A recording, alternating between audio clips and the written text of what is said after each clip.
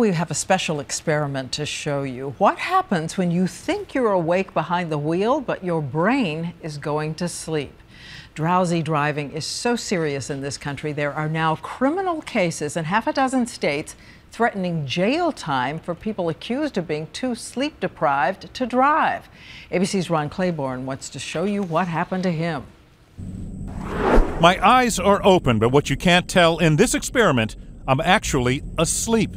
Every day, an estimated 250,000 Americans fall asleep while driving, like this woman who was videotaped seemingly nodding off at the wheel in Denver. Sleep-deprived drivers are blamed for thousands of crashes every year. But many times, it's not that obvious. Scientists say there's something called microsleep, where you can fall asleep for just a few seconds without realizing it, sometimes with your eyes open. Hi, I'm Ron Claiborne. We traveled to the Liberty Mutual Research Institute outside of Boston, where they study microsleep. Microsleep is a very brief transition from wakefulness to sleep, and it can last up to maybe 20 or 30 seconds. You're awake and suddenly you're asleep. I agreed to take part in an experiment. I would drive while sleep deprived.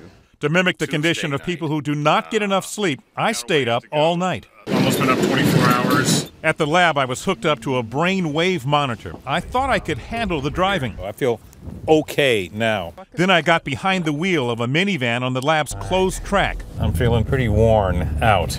Right here, my eyes are open, but I'm asleep. And here too. This is what microsleeping can look like. At one point, I did doze off. That was not good. Finally, Doc, yeah, I'm done. I knew I had dozed off a couple of times, but what was stunning, I'd actually microslept 22 times and never knew it. So what was going on inside my brain? Yes, this is evidence that you're falling asleep. My eyes were open, but see how these lines are becoming more jagged? That's sleep coming on. And these lines show my blinking is getting slower. I'd microslept for 3 seconds.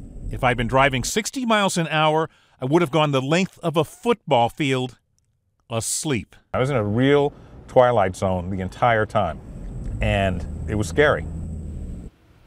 22 times you dozed off? And I remember 2. You only remember remember 2. two. What a lesson this is. But what about caffeine? You lower the windows, you put on the music. You know, I asked the experts that turning up the window, turning up the music, putting down the windows, yelling to yourself, that doesn't work.